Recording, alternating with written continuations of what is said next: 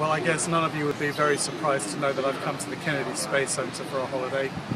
The ultimate geek, I suppose, and you all think that I'm a big IT expert, but actually, what many of you probably don't know is I actually studied ceramic engineering, which is what all these tiles are all about. And you might be thinking ceramics is all clays, but it's not. It's got a lot to do with optical fibers and semiconductors, all sorts of things like that. And it was actually the space shuttle that inspired me to actually go and study that, materials and chemical engineering combined. There's many, many things that the space shuttle, ceramics and all that have done.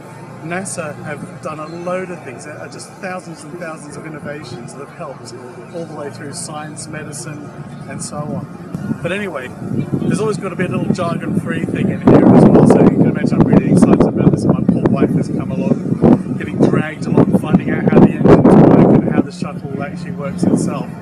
But when we arrived, we needed a Sat Nav.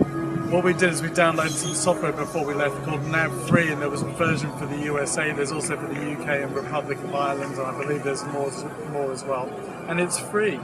And what's really good about it is it does basically what the TomTom does, and you don't have to pay for it. So next time you're traveling, look out for that. It was quite a big download. It was over a gigabyte for the US. The UK one I think is about 350 megabytes, but it really does work really well, and it gives you turn by turn in that it talks to you, telling you where to go as well.